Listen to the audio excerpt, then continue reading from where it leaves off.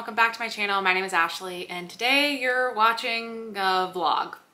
I don't actually know what this vlog is going to be. You know, because there's a thumbnail and a title that gives you all the information you need for what I'll be reading and what the theme of it is. I don't know yet. Usually when I'm starting a vlog and I don't know what I'm doing, I just film the intro at the end to tell you about it. But I don't know, I just thought I would take you on this journey with me of filming a vlog that I don't know what it is. So the reason I'm doing this is, one, I have a lot of books on my TBR that I'm super excited about right now. And I really want to vlog them, but I don't necessarily have any sort of preference for what type of vlog I do. So I put a poll up on my Instagram to ask a couple options. If you would rather see just like a casual weekly vlog, a reading new thriller vlog, or reading new book of the month pick vlog. Maybe you're watching one of those themes. Maybe you're watching something else. Who knows? You know, I don't know. I have another vlog I'm working on right now. I'm very, very excited about it. It requires some pre-work and I'm running into some roadblocks for it. But I'm so excited. I really need to make that vlog happen. But that was planned to go live when this video is going live, and I don't think I'm gonna be able to get it done in time, so we're just gonna vlog what I'm reading this week instead. I know I'm gonna be reading Daisy Darker by Feeney because I just got that yesterday and that's all I wanna read right now is that book. So I picked that up last night. I'll tell you about how it's going in a bit. As for what else I'm gonna read, they're on the thumbnail. You know, I don't know. We'll see what happens. But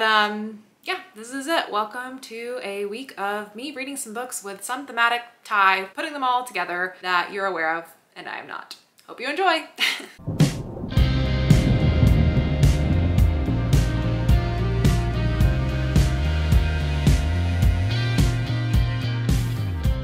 Hello, same day, a couple hours later. I am 80 pages into Daisy Darker, so I wanted to give you a first impressions update on the story. What I know about this book going into it is just the very basic synopsis that this is about a family that is all getting together at this like beach house, isolated area for their grandmother's birthday, and then she dies and then other people start dying too. I know it's supposed to be heavily based on And Then There Were None by Agatha Christie, which I read a couple years ago and enjoyed that one quite a bit.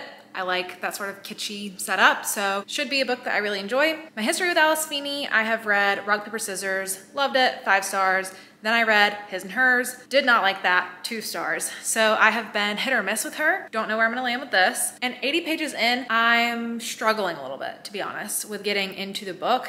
The writing style is what's killing me the most. The concept, I think, is still good. I'm still intrigued by the concept and it's starting to get a little bit more interesting. Everything that's laid out in the synopsis that the grandmother dies just happened. So it did have quite a bit of a buildup. But the interesting thing is that the grandmother wrote a children's story a long time ago called Daisy Darker's Little Secrets or something like that. Daisy also has 2 other siblings, and so it's always been a weird thing of like, why did she write about Daisy in that story? And that became this big, huge phenomenon. Like, it's supposed to be as big as Goodnight Moon in the world they're living in. And when the grandmother's found dead, there's like a nursery rhyme written on the wall too. That makes it seem like the grandmother was harboring a lot of ill feelings towards a lot of the family. They are a dysfunctional family for sure. But that part in itself is starting to get a little more intriguing. So I'm fine with the setup. I like the setting, I like the setup of the story, and I'm intrigued as far as that goes, but the writing style, I'm just not loving. She just keeps finishing paragraphs with these annoying little statements or just like overuse of metaphors. Like, she describes one of the sisters being like a walking frown, and she'll just be talking about the parents, and then she'll make this like statement about marriage is blah, blah, blah, or families are so complicated. It's just like a lot of little closing statements that are, there's just too many of them that it almost feels like she started that way in her writing of saying, here are all the things I want my work to say, and now I'm gonna write a lot of filler around it, but I'm not gonna take out the statements. It's just a little too in your face for me, like a little bit of spoon feeding of like, here's what I want you to take away about this character. Here's what I want you to take away about these family dynamics.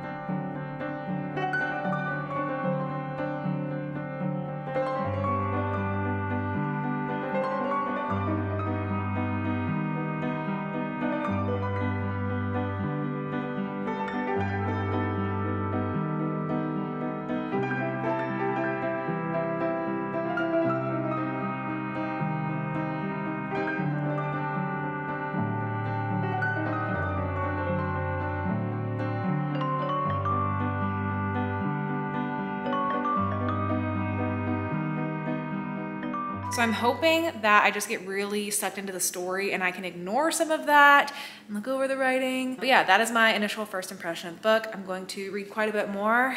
I would say I am cautiously optimistic.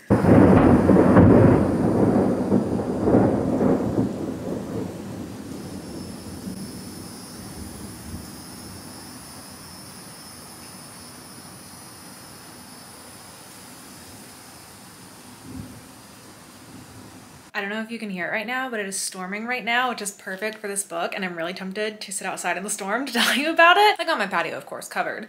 But I also don't think you would be able to hear me over the storm. I still want to do it anyway, but I won't because I want you to be able to hear me. But I've read a lot more of Daisy Darker. I am, I don't know, a little over 2/3 of the way. That was my power flickering.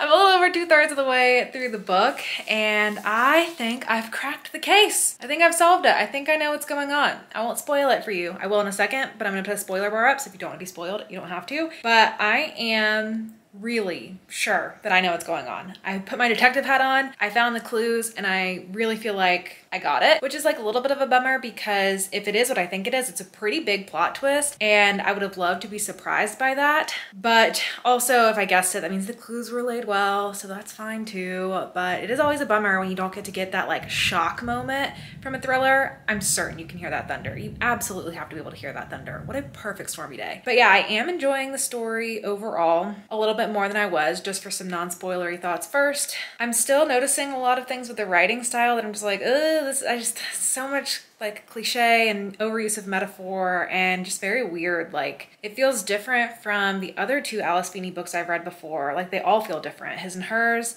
Rock, Paper, Scissors, and Daisy Darker all feel like they were written by different people to me, which maybe it's just because it's been a long time since I've read each of those. And if I read them more closely together, they would feel more similar, but they just feel so different in my mind. And it almost comes to like a matter of trope preference with picking up Alice Feeney books to me rather than liking her style as an author because it just feels so different every time. But yeah, I am enjoying this a little bit more, but I'm still not absolutely loving it. Like I can't get past the writing and I just don't have that wow factor from this book that a lot of people seem to have from reading it. Like I like it, but it does feel really similar to a lot of other things, which I thought I was gonna be fine with because I love isolation, locked room, mysteries, but this one doesn't feel unique enough to me. Like it reminds me a lot of If Knives Out, and Then There Were None, and One by One by Ruth Ware all had a baby, and it doesn't feel like it stands on its own a ton. I guess for the plot twist, if it is what I think it is, that'll make it feel like it stands more on its own. But for the experience of reading the book so far,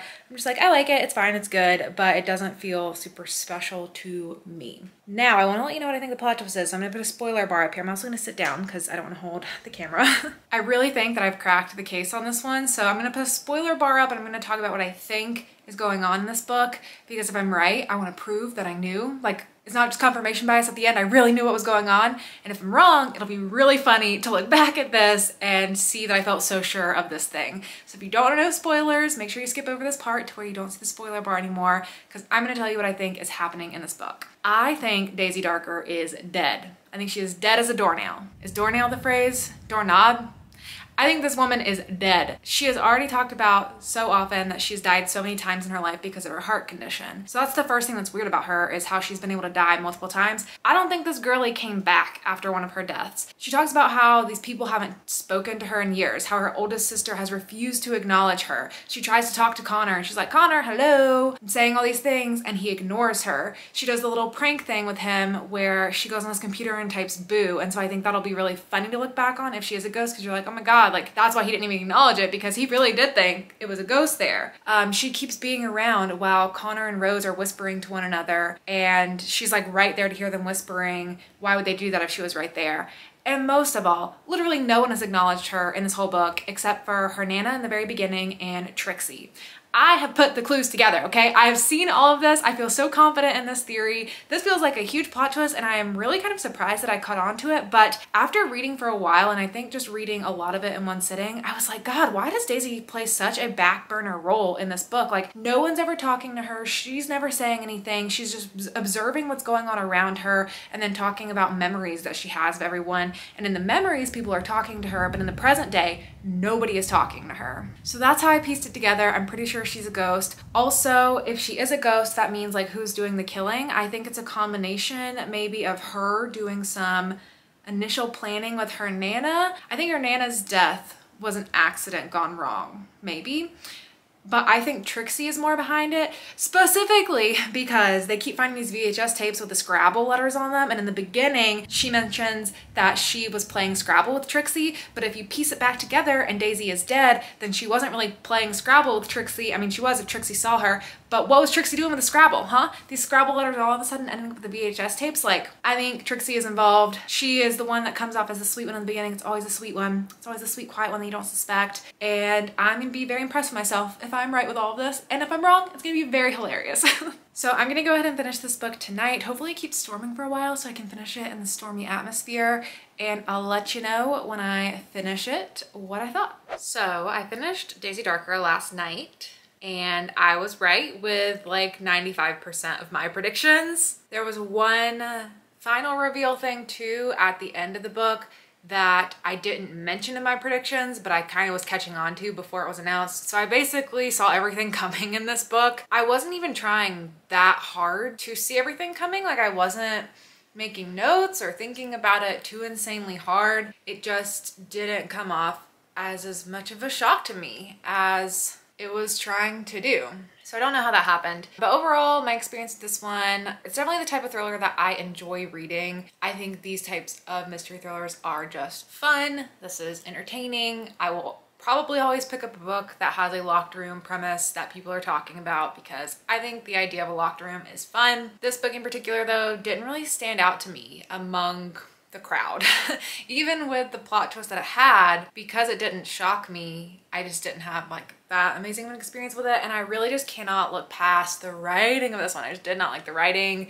There were just so many cliches, metaphors, simile, like all throughout the book, that even as I was getting more engaged with the story, it was so hard for me to ignore all these statements about family and just everything that was just sprinkled throughout the text, throughout the whole story. So I think where I'm gonna land with this one for a rating is a 3.5. I enjoyed it a little bit more than a 3, not quite a 4 for me, rounding up to a 4 on Goodreads. But this was like a slightly better than average book, which is still good experience. So now for Alice Feeney's books, I've had a 5-star, a 3.5, and a 2-star. So that's quite the range. Still have 2 more books on her backlist to read, which I will definitely be checking both of those out. But yeah, a little bit disappointing that I didn't have the great experience with this that a lot of other people are having. So many people are giving this 5 stars or really high 4 stars and really enjoying it. And I don't know why that happens because I wasn't even going into this one with super high expectations for myself. Like, I saw everyone loving it and I was like, oh yeah, I'm sure I'll like it, but I wasn't expecting it to do anything too crazy. I thought it was just gonna be atmospheric and like people just love a locked room mystery. Like, that's just really in right now. So I don't know, I'm kind of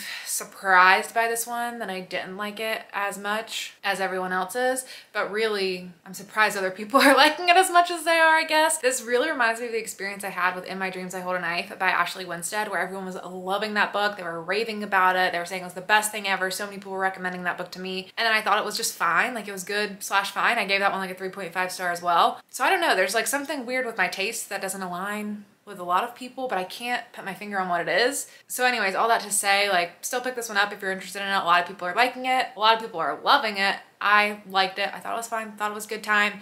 So glad I read it. But yeah, that was my experience with Daisy Darker. So at this point, I do know that this is a Reading New Thrillers vlog. I figured out what we are conceptualizing this as. And so I'm gonna be picking up The It Girl by Ruth Ware next. Both of these books are ones that I got in my Book of the Month box this month. So this also could have been a Book of the Month reading vlog, but we're just calling it Reading New Thrillers. I'm gonna read this one. It is a bit of a thicker book. I believe it's over 400 pages. Yep, it comes in around 420 pages. Don't really know much of what it's about.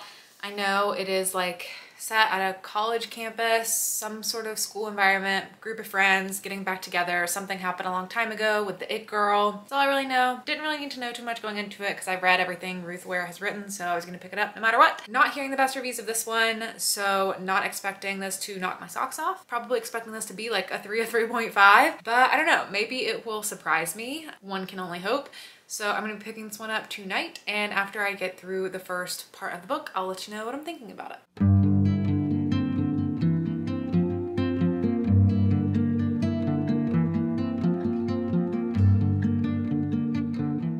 Hello.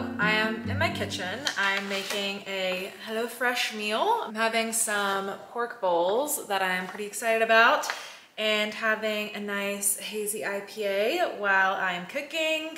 I feel like I don't talk about that often, but I am an IPA girly. I feel like most often you see me having a glass of wine with what I'm reading, like on sprints or in reading vlogs, but I'm an IPA girly all the way. And it's an IPA kind of night because we're having pork bowls. So I figured I would check in with you really quick on the It Girl because I started that last night. This one is interesting.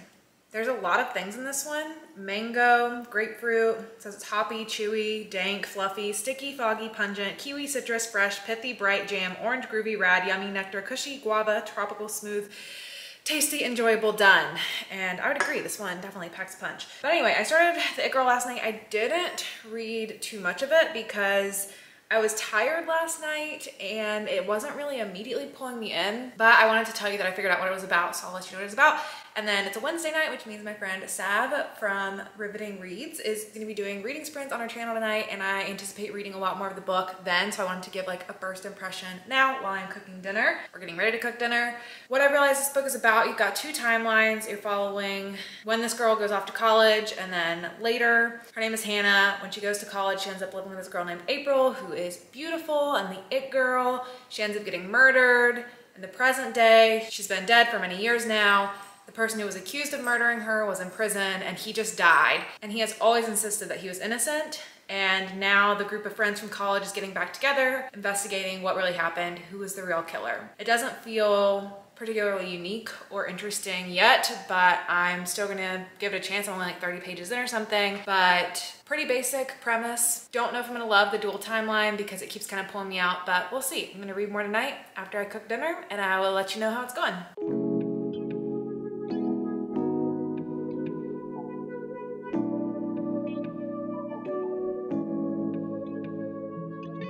So I've read a lot more of The It Girl. I'm halfway through this book. And let me set the scene for you. When One by One by Ruth Ware came out, whenever that came out, 2020, 2021, I don't remember. But when it came out, a lot of people were reading it and they were hating it. And they were saying it was Ruth Ware's worst book she's ever written. And I've read everything Ruth Ware has written. And I started reading Ruth Ware when I was in high school. And I love Ruth Ware. I've always loved Ruth Ware. So I gave her the benefit of the doubt and I read One by One and I vlogged it. And I liked the book. I thought it was fine. I gave it a 3-star. I thought everyone was being too harsh on the book. I thought it was a good book. It was fine. It was classic Ruth Ware. I knew what to expect with Ruth Ware and it was just fine. Just fine. More than anything in the world, with every bone in my body, that is the experience that I was hoping to have with this book. I've heard so many people bash this book. I've heard people say this is worse than One by One, that this is now Ruth Ware's worst book ever. And I said, oh no, no, no, no. That's my girl Ruth. Same thing's gonna happen. I'm gonna read it. I'm gonna love it. I'm at least gonna like it. It's gonna be fine. It's gonna be Ruth Ware. It's gonna be classic. It's gonna be at least 3-star. I'm halfway through it now, and I just don't understand what happened. This is so boring. It is so boring. I'm so bored. Nothing has happened in 200 pages.